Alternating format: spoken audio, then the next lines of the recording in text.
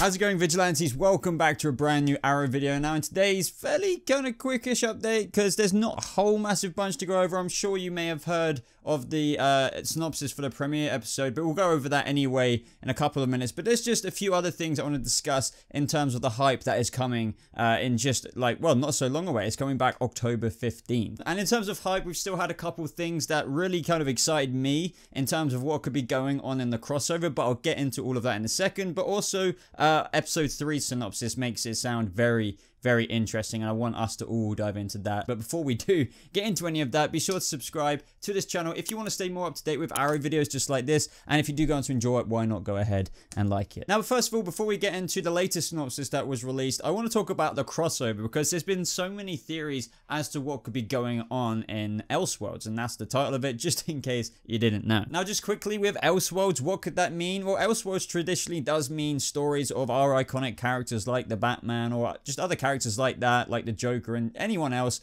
in like stories just set outside traditional canon, for example, Gotham by Gaslight and things like that. So it intrigued everyone, the hell out of them, to the point of, could Elseworlds quite literally mean that our characters, this could be kind of like a standalone story, Elseworlds, you know, a few episodes, which could be very interesting. But I said all of this in my video the other day, when well, it wasn't the other day, it was a week or so ago, when I went over the whole crossover reveal of the title and stuff like that.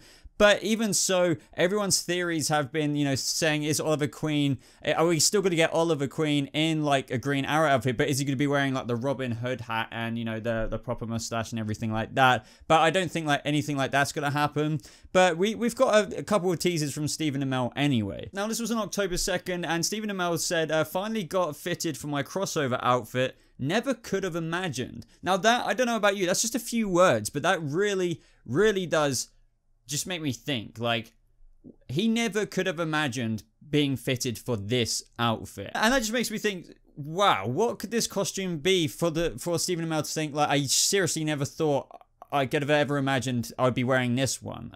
So that makes me think, and the fans have been going crazy. It's like, does this mean that he might be the Batman in this Elseworlds crossover? I don't, as cool as that would be, because Stephen Amell, like, playing the Green Arrow, probably did think, oh, I never would have imagined I'd be playing, like, the role of the Batman. And yes, that could be wackily possible, because in this universe, or in this Elseworlds story that they're you know, going with, or that it could be, you know, different versions of our characters, you know, in similar kind of ways. You get what I mean.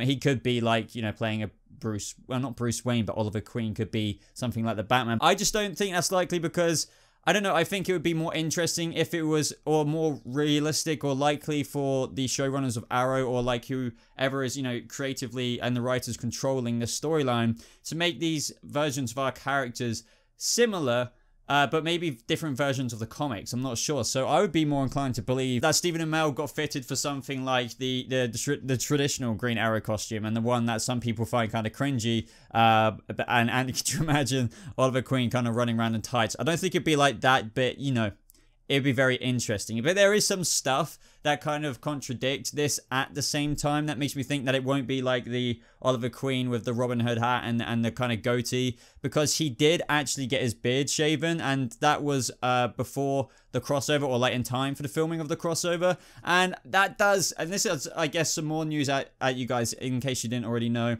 that beard that we get in Arrow Season 7, whilst Oliver is in prison, seems to be gone now. And that really sucks. I was really kind of, I thought, like, will they, won't they? Like, they're doing it for like 7 episodes at least.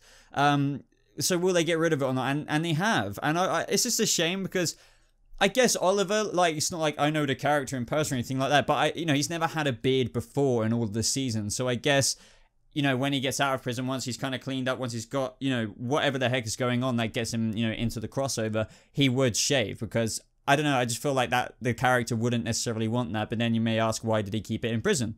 I don't know. At the same time, it wasn't exactly mega comic book accurate, but it was wicked, and Stephen Amell did, you know, rock that full bushy beard, and it would have just been badass with him having it. And we do know in the future from Legends of Tomorrow, he did have a very similar beard, so, you know, you never know. He could have kept it, but it seems like he's not keeping it. So that led me to believe, I guess, you know, they're not going with that kind of version, and I guess you're seeing a picture on screen now. So before I move on to the next thing, guys, what do you think Stephen Amell could mean by saying, finally got fitted for my crossover outfit, never could have imagined?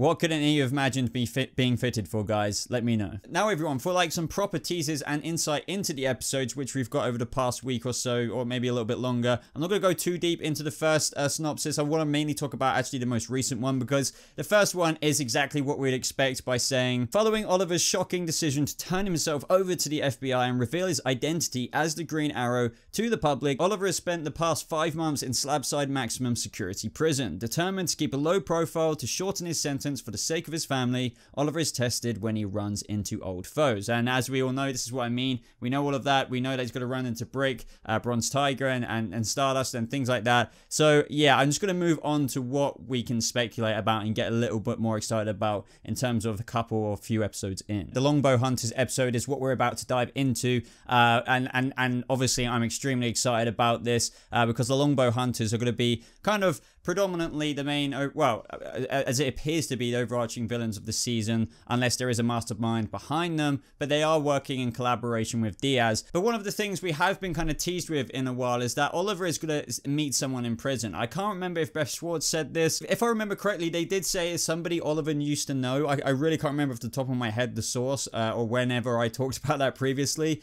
but this synopsis definitely clarifies that it is an enemy. So the synopsis for the Longbow Hunters, guys, is as follows. Felicity is determined to find Diaz at any cost. In order to track down Diaz from inside prison, Oliver realizes that will require aligning with an old enemy. Meanwhile, in Star City, Felicity's attempts to root out Diaz are thwarted by Diggle, whose allegiance to Argus now requires him to keep civilians like her on the outs. Realizing that she can no longer rely on her old team or old methods, a clear-eyed Felicity resolves to find a new way to go after Diaz. But now this is very interesting, and I feel like we can put the pieces of the puzzle together, because in the Arrow trailers that we've got up to now, we do see that Felicity gets attacked in what I'm guessing is her apartment, and I think most of us are guessing that that is Diaz. I don't think he goes there to kill her. But it's more like trying to poke at Oliver that he's in prison and I can do anything to your loved ones whenever I want to. And we know that Oliver is 100% haunted. He said so himself. Stephen Amell said so himself in an interview with IGN, that he's having nightmares about it all the time and he feels powerless. So by episode 2, I think from the promo photos that we saw, Felicity having already visited Oliver with bruises all over her face, having been beaten up, which I'm guessing is by Diaz. Oliver, as it states in the synopsis here, it really wants to track down Diaz from inside prison, and this is where he's probably not going to keep his head down as much. Maybe that's a bit early for that, but regardless, it's going to require him to align himself with an old enemy. Now, this is the interesting thing. Which old enemy could this be? I've seen some quite out there theories already on the internet, and some other theories even unrelated to this. Well, might kind of be related, but Roy might be in prison with Oliver. I'm really not sure about that, and that's possibly how Roy could be introduced in this season, but I don't think that would be the case. But at the same time, what I will say, and what I have always said, isn't it a bit too obvious for him to be that new mysterious archer in the city? But at the end of the day, Roy obviously isn't an enemy of Oliver's. So, you could argue maybe after all the BS. At the same time, this is only episode 2.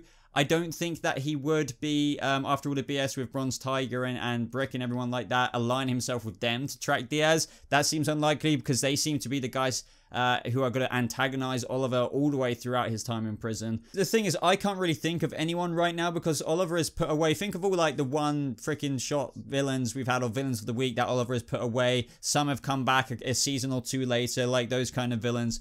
I don't know if it would be one of them. I feel like it would have to be someone more special, in terms of not just a villain of the week who managed to come back a couple more times throughout the 7 seasons of Arrow. Maybe that is a possibility. I would love if it was someone like Malcolm Merlyn, because we didn't see him die. But at the same time, like, I remember all the drama behind the scenes. It definitely seemed like he wasn't coming back to the show. That would be pretty cool if somehow he was there, but I do not understand how he would be in a maximum security prison without Oliver or anyone realizing that. That would be very interesting writing for them to have to pull that off to convince me. So what I would love to know, guys, is your opinion in the comments down below. What past enemy of Oliver's is going to help him track down Diaz, so he can actually help or feel like he's helping protect Felicity, who is at danger of getting attacked by Diaz at any moment. But anyway, guys, that is all the kind of recent news I wanted to discuss in this video. Let me know if you wanted me to talk about anything else. I'll see if I could post another Arrow video very soon. But other than that, guys, let me know just absolutely everything you think about what I said in today's video in terms of like who you think that villain could be, what you think, you know, Oliver's costume he could be fitted for in the crossover could be, because there's a billion other theories, especially it being titled Elseworlds. You could just go on forever about it. But anyway, if you like this video, I'd really appreciate it if you hit that like button, subscribe to this channel if you're brand new for more Arrow videos just like this, and as always, links are in the description down below if you want to follow me on social media or anything like that. But as always, thank you so much for watching. I hope you vigilantes have a lovely rest of your day, and I'll see you in the next video. Goodbye.